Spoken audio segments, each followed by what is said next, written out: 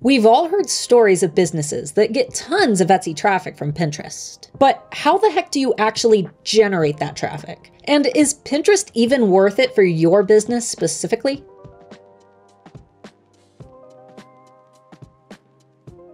For those who are new here, my name is Starla, founder of the Handmade Alpha Academy for Etsy sellers and manager at erank.com, Etsy's most popular SEO tool. And over the last few months, I've been asking my audience for topics that you'd like me to cover in 2023, with the #1 requested topic being Pinterest. Let me start by saying that yes, Pinterest is an amazing place for Etsy sellers to build momentum and to gain traffic and sales for multiple reasons. But as with any social media platform, it does take a bit of time and understanding of how the platform works in order to see those results. In today's video, I'll be sharing a few bare bones pointers that can help you to generate successful pins on Pinterest. That way you can experiment for a few months and decide for yourself if the platform is worth it for you. But first, I want to take a moment to give a quick shout out to this week's featured shop.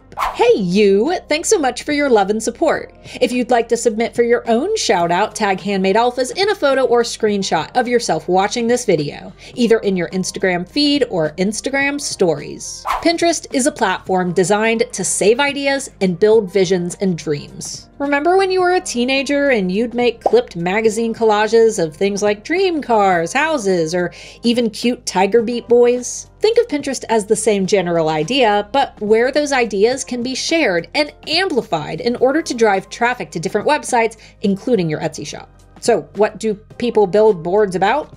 Pretty much everything. Recipes, outfits, decor ideas, weddings. Some brides will even build wedding boards before they even have someone lined up to marry. Bottom line is, if you sell a product, you can probably find a way to market that product on Pinterest. So first, let's start with a few Pinterest basics. Then we'll discuss a few more strategic growth strategies to help you get your Pinterest account off the ground. Tip #1, if you're brand new to the world of Pinterest, be sure to sign up for a business account specifically, or switch your personal account to a business account. And just a disclaimer, you'll want to start with a clean slate. So if you already have a ton of unrelated pins on your account, be sure to either delete those boards or just keep your personal account and your business account separate, which is what I personally do.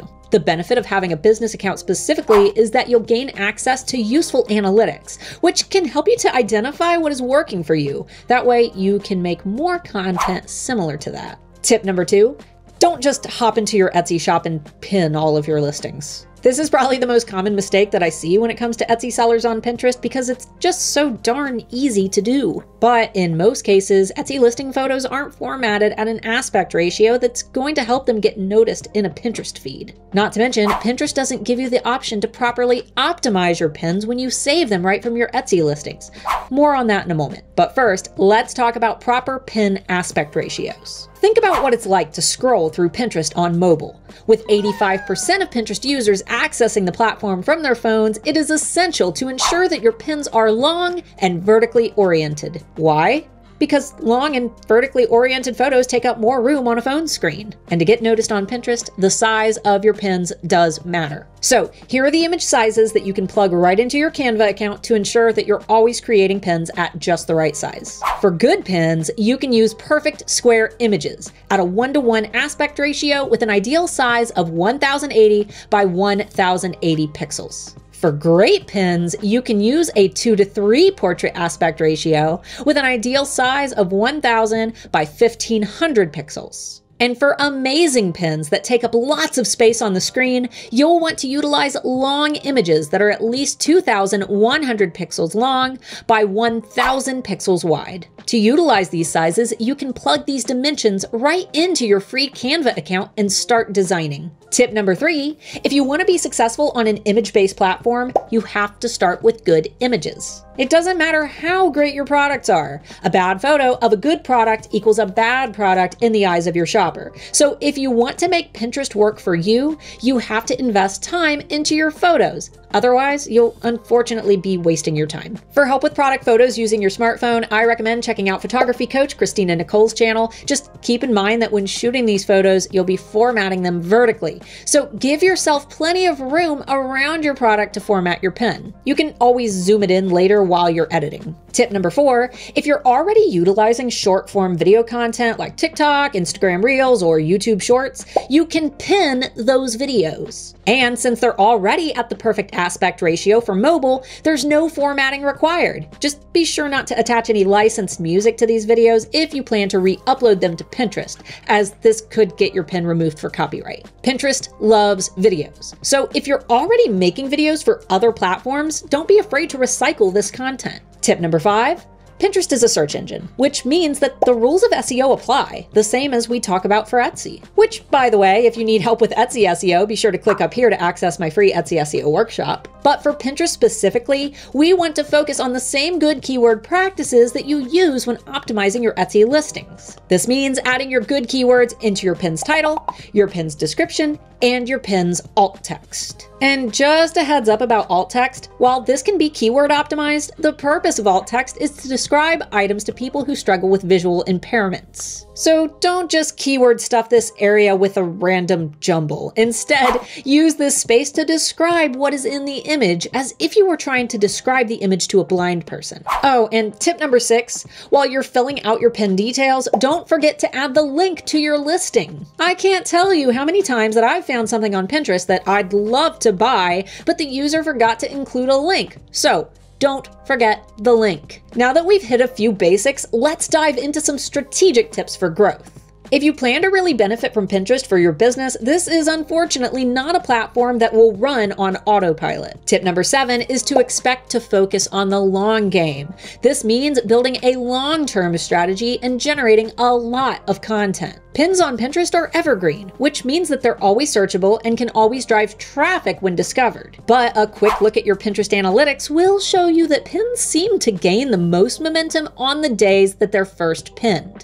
This means that consistency is key for a successful Pinterest account, especially when you're just starting out. Most Pinterest gurus will even tell you to create 5 new pins a day for maximum exposure. But seriously, ain't nobody got time for that. If you can create 5 pins a day, sure, go for it, do that. But if you're like me and have a jam-packed schedule, try to focus on a pin a day if possible. The great thing about pins is that they can be recycled in multiple formats, which can allow you to generate tons of pins in only a few minutes using a site like Canva. For example, I could take a product photo and resize it in Canva to several aspect ratios, add extra images to make a video, or even create a collage of my product photos. In just a few minutes, you can create a week's worth of pins with minimal effort. As long as your product photos are good, don't be afraid to recycle the same image in several different ways. And tip number 8 is to recycle pins when you're strapped for ideas. While I don't recommend that you upload the same pin over and over again each week, you can absolutely upload an old pin that has done well in the past, but optimize it with a new set of keywords and description. This is also a great method to run little keyword experiments. Just be sure to not make this your only strategy, because nothing is weirder than going to a Pinterest board only to see the exact 3 or 4 images being pinned over and over again. Be smart about it and use them when you have nothing else to post. Now, you're probably wondering how the heck you'll have time to pin all of this content, especially if you plan to pin daily. Tip number 9 is to utilize a Pinterest scheduling app. There are tons of these to choose from, though my personal favorites are Later and Tailwind. Both apps have free and paid plans, so you'll need to decide on the plan that will support your needs based on limitations. I personally pay for the Later app in order to schedule my pins, but I recently experimented with Tailwind as well and really enjoyed the flashy interface. If you want something super simple, I recommend Later. If you want something with a lot of bells and whistles, check out Tailwind. Just be aware that at this time, neither of these apps allow you to add alt text to your pins, which kinda sucks. So you're making a minor sacrifice by using them, but to me,